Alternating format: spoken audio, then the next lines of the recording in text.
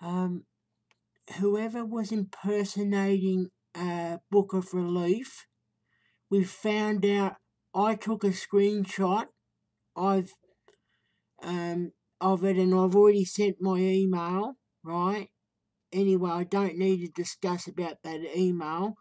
Um, Whoever was making those comments, anyway, the person who did, apparently, they had a white border around. It's wrong. I don't support anyone impersonating anyone. And that was not Phil, right? That was not Phil who made those comments.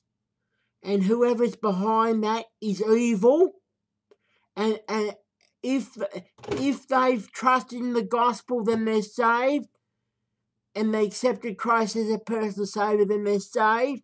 If they haven't, then they're not. But they've done an evil thing by impersonating Phil. And I will never support anyone who does that. That's all I wanted to say.